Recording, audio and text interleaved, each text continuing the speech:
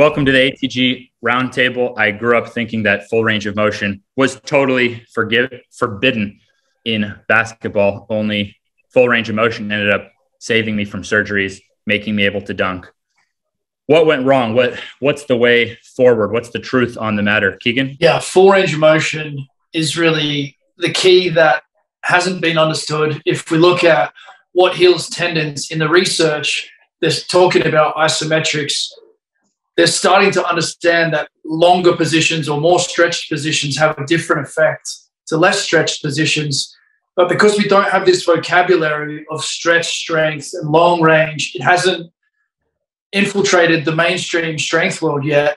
We're still not looking at whether the movement really stretches the tendon or not. And now we've seen with ATG over the course of 50,000 plus case studies that when you lengthen the tendon under load, that it actually becomes more tolerant to plyometrics. And this is something that just wasn't understood, isn't understood, hasn't been understood by most coaches. And I can't blame them because I was one of those coaches. I was coaching for 20 years. I worked with professional athletes, and I didn't understand that stretching the tendon under load is going to make it more tolerant to plyometrics. That wasn't a concept that was out there. The concept of long range strength, I started using that term because it's like you need to think about it differently than just full range. It sort of makes sense, but you can do full range spider curls, which actually have the emphasis on the shortened position. That's a full range movement, right? But then if we do the Smith curl variation or the lion curl variation, then it's very different because we get that real stretch stimulus to the tendon. And so that strength through length concept that you have been talking about since 2018, it's so important. We also need to understand the impact on the joint, especially when we're talking about the knee, but for every joint. How much impact is there going to be on the joint with this movement? And so we know that with these full range of motion exercises like the full depth squat, that we're going to get remodeling of the surface of the joint. And so the natural knee extension then, or the reverse Nordic, is going to be even more stimulus potentially for the cartilage and the joint. So once we start to think about training through these lenses, then we can manipulate the outcomes that we want based on the person that's in front of us. Do we want to really push a lot of remodeling energy to this person, or are they not ready for that? And do we need to actually just use reverse sleds and walking backwards and not try to remodel the joint a lot, because there's obviously already a lot of inflammation and stuff going on there. The body's already working hard to remodel. We don't need to stir it up a lot. So these concepts of when to use full range, what that actually does, what that actually means, what tissues we're impacting in terms of tendon, in terms of muscle, in terms of the joint. This new way of thinking about strength training is just, it's a blessing because it means old men like me get to train plyometrics and train whatever we want without being fearful of stirring up tendons or stirring up joints. So this is what full range means to me. That's freaking awesome. So yeah, you pretty much coined these terms of progressing from like short range to long range. So something in a short range, like a backward sled that can get you out of pain. But now if you want to progress someone to further heights, we do have to progress to a full range. And Marcel's background is tennis, and Marcel's background is working with me online and really becoming a master of regression. So, I mean, maybe Marcel can shed some light. Like, it's understandable why someone would want to avoid full range. I don't want to talk about a tough subject with my wife either, but it's not the best to avoid it. So maybe Marcel can shed some light on like what's the solution here for athletes and strength coaches out there everywhere. We've gone along with this narrative of don't lay your knee over your toe, don't go below 90 degrees. What's the way forward? So at least from my experience with training in general, especially when it comes to online and Instagram, it's pretty dogmatic. People get pretty stuck in their ways of training. And I find that to be very similar with like the medical literature as well. Academia has a hard time moving forward just because specifically with the medical side of things, it comes to admitting that they're wrong and maybe giving recommendations that shouldn't have been going on. So full range of motion is not something that is too popular right now. And it's been gaining popularity since you've blown up on Instagram and just kept pushing the narrative of like, hey, training full range of motion is the way out. And like you said, I've been training a lot of the problem cases within ATG. And these people have a lot of hesitancy of going into full range of motion. So you basically have to find out what is the range of motion that they can do comfortably without any kind of compromising stimulus. And then from there, gradually accumulate volume and let the tissues get subjected to that stimulus long enough so that adaptation can take place. And then little by little, the range starts to increase. But it is a very gradual process, especially if you're talking about someone that's been suffering from, let's say, a surgery or just an active injury. It takes little steps of a stimulus, which is not going to compromise the individual, so that then their body finally starts to give way. And like Keegan was mentioning, the connective tissues, the tendons, the cartilage, they all start to adapt and be able to go into that full range of motion without any discomfort. And that's been, from my training experience, the way that you kind of take someone that isn't quite able to do full range of motion to then over time being able to get to that point. So basically teaching it on a route rather than like an all or nothing approach. And it's true that it hasn't been common knowledge on like, how do you get to a full squat? And it was Charles Poliquin putting this forward of that, actually, like, the knee that can go farthest over the toe, that can bend the best, has the least chance of injury. And when I was first seeing that, though, that was like pretty scary data. And Ben Clairfield worked with Poliquin more than any of us. And I bet I could grill him for at least 2 hours nonstop just on full range. Probably any of us could talk about the subject. What gems do you have? We all came from backgrounds where we were taught like not to do full range. What's the light here on this subject as a whole? I think this is a great way of talking about this, because for us it's so obvious, but I think in the world, as Keegan says, it's really not obvious, and it's really hard. I always talk to my coaches, and I talk to my athletes, and I talk to my clients. It's really hard to remember a time that you didn't know something. So for those of us where it's so obvious, like full ROM, long range, short range, it's so obvious now the way we talk. It's just so obvious the way we prescribe movement. But I think there's something about remembering the time where you didn't know it. And I think that's the way that you can connect with an athlete and a client that's scared and terrified and is being told, as Marcel says, by a doctor or a physio that you should never do this or should never do that. And I think it fundamentally comes down to something that Charles taught me. He says, you have to move at the speed of trust. And the ability to get someone to trust you is the ability to get someone to buy into our recipe to get them results. And the results are what speaks volumes. And so the trust come from getting the results. But the magic now of you, Ben, having blown up with these ideas is that you're a trusted source for us. So when people come to us, we can sort of bounce off the magic of what you've put out on the interwebs.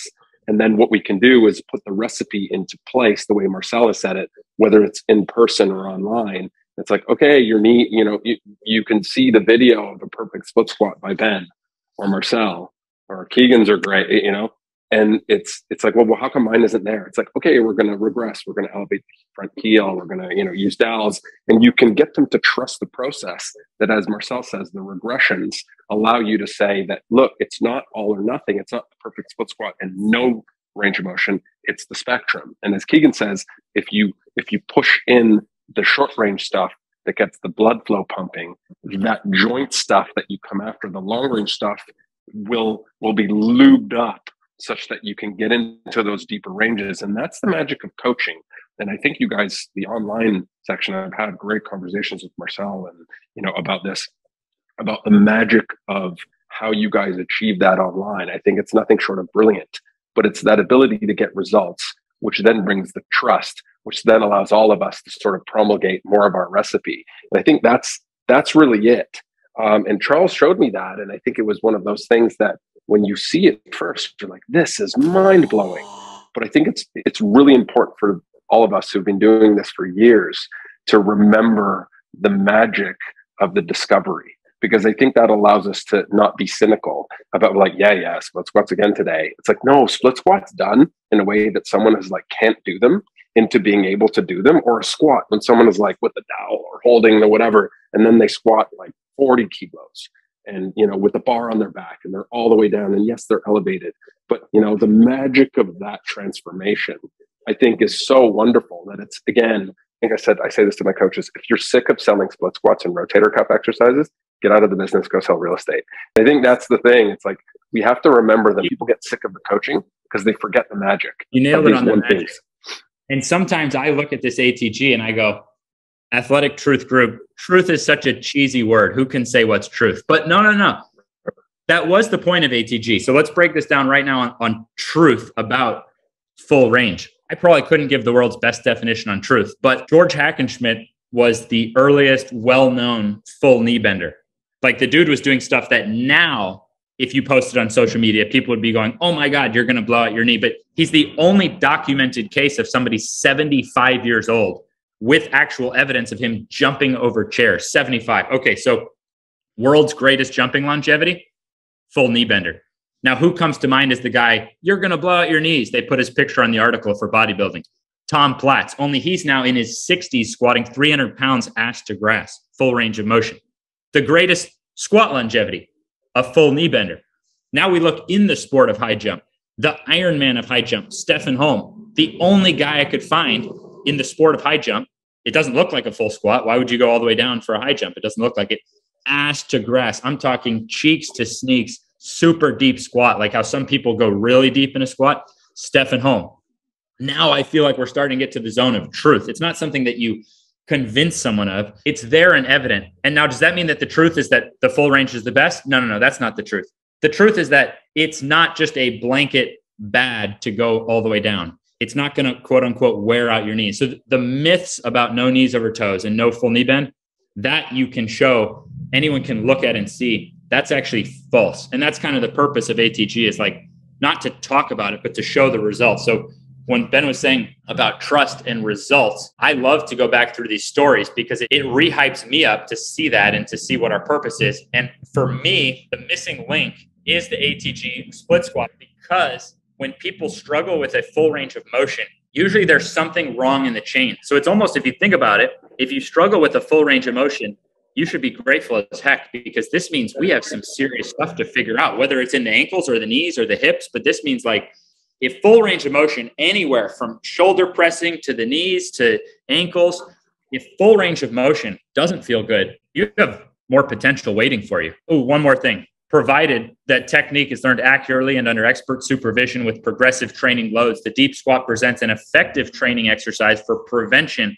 of injury in the lower body and some other shit like that. I forget the exact quote, but anyone can look up those first words and find the biggest study ever done on squats determined that no, full range of motion, you actually get more protection and you get more athletic result. However, in the real world, people who struggle with the full range of motion shouldn't just be forced to work through pain, but those are the people who have the most potential. Like, I was the guy that a full squat looked like it hurt just to look at. That's why my vertical jump doubled. Whereas someone who already has a great deep squat naturally, your vertical jump's not going to double, but you probably already have like a 30-inch vertical, where I was starting out with the 19. I think what people make mistakes with athletes are, and I think Keegan, all of you guys can talk to this. People assume that athletes are black belts in the weight room and in training because they're black belts in whatever sport they're doing. So, if someone said you went into a strength and conditioning facility and said, I'm a Division I athlete, back old Ben, I'm a Division I scholarship athlete. And they're like, oh, you play basketball. We're going to do a ton of plyometric work and all that kind of stuff because you're a black belt in basketball. So we're going to do black belt work in the gym. And it's like, no, you have to address the person in the gym in their movement, wherever they need and with the things that they need. So the basics are key versus the fact that you see them move, whether it's jujitsu or football or soccer or whatever it is, or basketball. And you're like, oh my God, they move like cats on the court and they're flying and jumping. The better the athlete, the better the cheater. So in other words, they can facilitate movement well on the court or wherever it is, or on the mats or whatever, even though their movement sucks. Our premise is in ATG, the truth is we're finding movements that if we iron that out, it makes them even better on the court or wherever they are. And I think that's the thing is confronting someone's movement in the gym where they are, not where you think they are because of whatever level they are, whatever jersey they have, or whatever their contract is. I think that's the thing. Back to the truth point, I think I have something to say about that, and then I'll give it up to you guys. I think the thing with the truth thing is it's not that we have to say we have all the truth, but I think we're confident to say, especially with this range of motion conversation and the short range, long range stuff, that we're approximating the truth. And we found some truths of nature that the human body works according to, that we've discovered over a significant quantity of people, both through Charles and through ATG and the tens of thousands of people that have done what we do, that there's something about this that isn't kind of you say potato, I say potato. It's kind of like, no, actually it's potato, all due respect. And I think what Ben has done, and I think he did it in all the podcasts that he was invited on, he did it like a gentleman in the sense that it's not ad hominem. The people that disagree with Ben and disagree with us, it's not kind of like an F you guys are bad people and we're good people or whatever. It's irrelevant. We're saying everyone's trying to help people in their recipe and formula. We respectfully disagree and think that what they're presenting isn't true for the human body, with the caveat that possibly we're wrong, even though we don't think we are. And I think that's the thing, is being a gentleman about it, where it's not a personal attack. It's, we think we've hit a recipe that helps people better than those other recipes. And if someone presents something better, it's possible we're wrong, but we don't think so as of now, especially, let's say, regarding the knee or the short range, long range stuff, knees over toes, full range. And that's what I think, those are sort of two things that are important. Confronting the person, whatever their level of athlete or accomplishment or whatever, where they are on the recipe where we see it, the regression or progression that they need.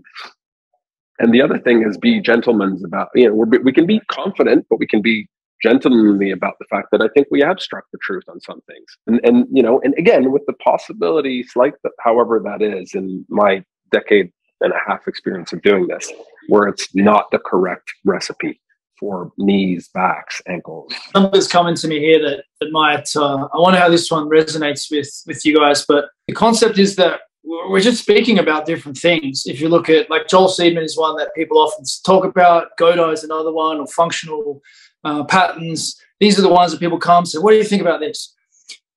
I think they're different species. It's like comparing a leopard to a lion. Their goals are completely different. They're doing different things. I think what we have, it's strength training, but it's about reconditioning the tissues. And we're using the concepts that were there in yoga, that were there in martial arts. If you look at the oldest physical culture, they valued the length of the tissues. If you look at the people who live in monasteries and they dedicate their lives to physical development, and millennia have been put into developing these systems, well, they value length and they value the ability to deal with tension at length, because that means you can kick in the head, or that means you can be the Shaolin, and you can live the ultimate, most disciplined life to come up with the most fantastic movement patterns. I think what we're leveraging is that mixed in with strength training and tissue quality, muscle, tendon, joint structure. That is really our aim. If we were aiming to maximally recruit the nervous system and find the positions that we could use the most weight in, that would be something else. We would do something else. That's kind of what Seedman's doing. And that has its place in specificity of training. If you watch an arm wrestler train, they're not going to train ATG style for their arm and go and win at arm wrestling. If they wanted to rehabilitate their elbow and their shoulder and restore the tissue health, then they would do that. But then when they want to go and win that championship, they have to train in that specific position. And I think we get confused between, okay, this guy's training extreme strength in specific positions, where these people are looking to remodel a joint, a muscle, a tendon, using this more ancient and traditional approach potentially to, which is it's not the modern tradition, but it's the ancient tradition, which is also something good to line up with when you look at historical precedent, like with Hackenschmidt. And then you've got people who are concerned with patterning and looking at how does a leopard move and how does a giraffe move or whatever. There's value to looking at that. It's not solving the same problem. If your biomechanics are horrendous, then you're going to break down. Like if the positions, if someone's running on the outside of their ankles, if they're literally running on the outside, that we're not evolved to run with on the fully on the outside of the foot with a completely rolled ankle. If you try and run a marathon like that, it's going to break. Most athletes aren't that far away from ideal mechanics. That's the biggest issue in my experience. Like the fastest way to make a team win, I had to work with teams. I had to make them win. I was looking for the big rocks. I believe what we're working on here with ATG and what Charles was working on is a big rock solution for muscle, tendon, joint health. There are other solutions around for other problems, but what is the problem that we're looking to solve? And how big of a rock is it in the picture of performance and winning? What becomes clear to me is almost in trying to think, okay, what's the truth about full range is that there's benefits of every range. We don't only do every exercise is full range. And like Joel Seedman has, his guys use incredible control of the load. This was a principle that Charles Poliquin worked on. I would see why someone would want to use more weight to halfway. If they went all the way down, it could be tougher. But if it doesn't feel good at the bottom of the squat, there's actually a lot of potential there. And you could still control the weight all the way down and use chains on the bar. And therefore, the weight does get heavier on the way up. So for me, it's almost like the truth about range of motion is that there's no secret or right or wrong. And we're almost at the level of trying to, like, if we don't identify what's false data first, it can be really hard to figure things out. And sometimes if we just remove the false ideas, well, then it becomes really common sense and easier to understand. So that's where I'm passionate, is almost more on the side of making sure that we don't have false ideas and that instead we have solutions rather than running from problems, and then letting people come to their own conclusions. I sent Seedman tibialis bars, and he loved them and used them with his athletes. And there for the ankle, he did with the tibialis bar, he used a full range of motion. So the more I think about explaining ATG, the more I come to the conclusion is that the secret is that there's no secret. We just don't want any weak or tight links, whether that's through a short or long range of motion, whether that's to the quads or the hamstrings. To me, that's the secret, is make a program where you're not intentionally leaving any areas neglected or weak or stiff. And to me, that then becomes a really good program. But you still have all these factors of life, and life is a risk. And so we also have to kind of be operating on the idea that we want to prepare our bodies for life rather than think about exercise as running from life and avoiding things, and use exercise to increase the quality of life. But hopefully that makes some degree of sense, is that the secret about range of motion is that there is no secret range of motion. Your weakest and tightest link is probably where you have the most potential. So what I was going to say is, when it comes to truth, there's no absolutes, there's higher levels of truth and higher levels of falsity. So as you get closer to a truth, you start to see better and better results. And I think I had a conversation with Ben Clarefield about this, with specifically an exercise, but it also refers to training, which a movement, in this case, will translate it to a training methodology, is only as good as or bad as it produces negative or positive results. Like Keegan said, depending on what you're trying to accomplish, the training methodology may vary. So does that mean that just because one methodology is different from another makes the other one illegitimate? No, it just means what kind of results does it produce, and is it going to further the individual to making progress? So whenever it comes to an athlete coming to me, well, this method of training is so different from what you guys do, it's like, well, these are the results that we are trying to accomplish. So if those are the results that you as an individual needs, then you should look at the results that training methodology produces. And if it's what you need, then pursue it. So whenever it comes to this question of like what an individual has to do, look for the results. If the results are what you need, go for it. And, that's ultimately what's going to be the higher, quote unquote, truth, is the one that's going to give you the results required by the individual.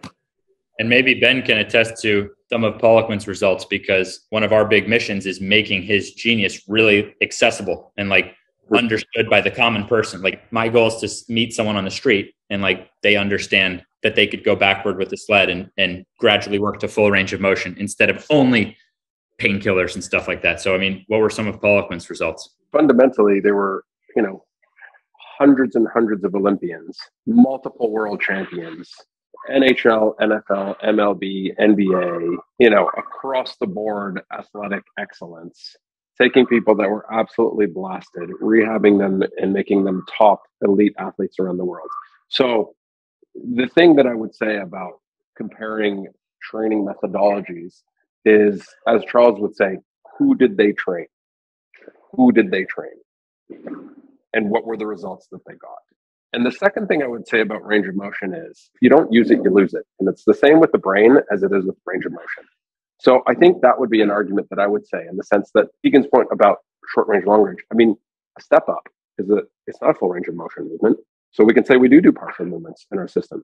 We do. We absolutely do. There's nothing wrong with partial movement, but it's the time and place. And there's nothing wrong with doing partial squats. Charles did partial squats all the time, but he would do it for 2 weeks of the year. And most of the time, so there's nothing wrong. Like a rack pull is a great movement, and it's a shorter range of motion. So there's a time and a place for these things. So it's not like, no, we're always going full range, but we do tons of step ups, right? That's a short, it's not a full range of motion, but we think it's a magical movement. So again, I think that's the genius of the short range, long range.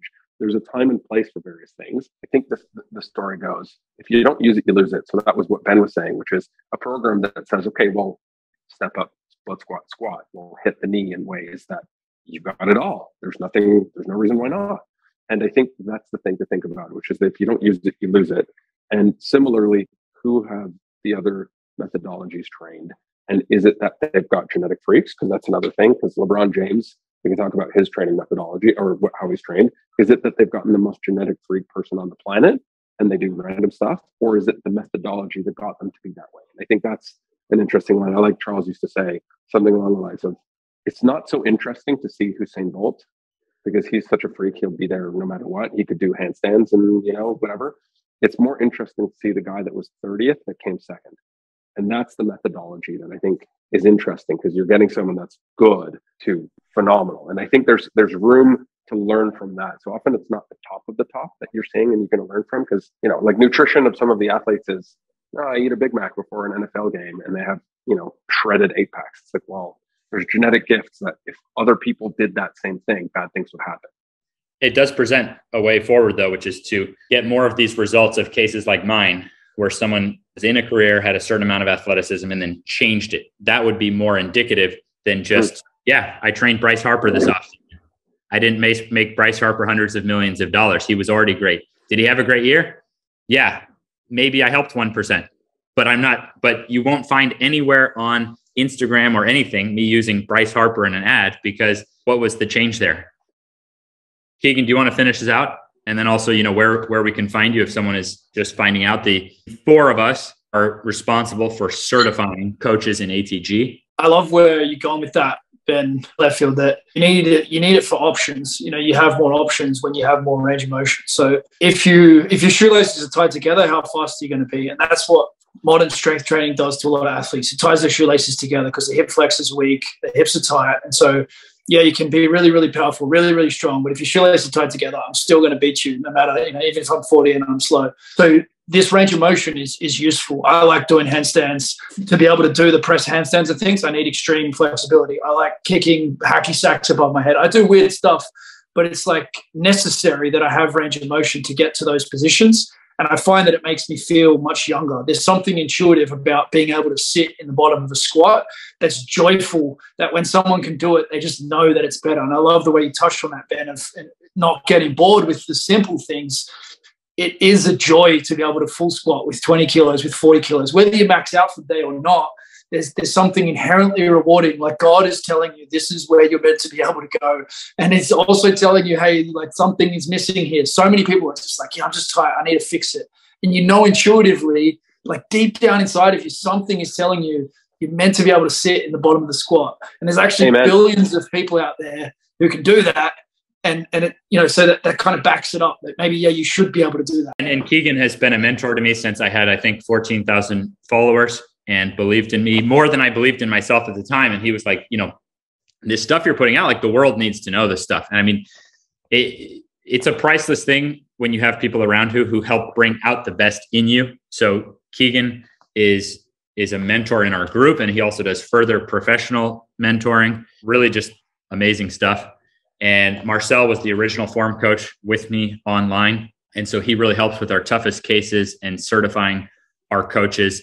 And then Ben Clearfield has a gorgeous gym in Toronto and really helps with our coaches in understanding how to be a professional, how to help clients on individual level to the best you possibly can. And couldn't more highly recommend checking out his gym in Toronto. Apparently you can stop by and just have a coffee and discuss training rather than being, forced right into a workout. You can take your time. Yeah. And training and philosophy. That's right. That's right. So it's a friendly place over there if you want to check it out. And as always, at current phase, I'm grinding on the standards program.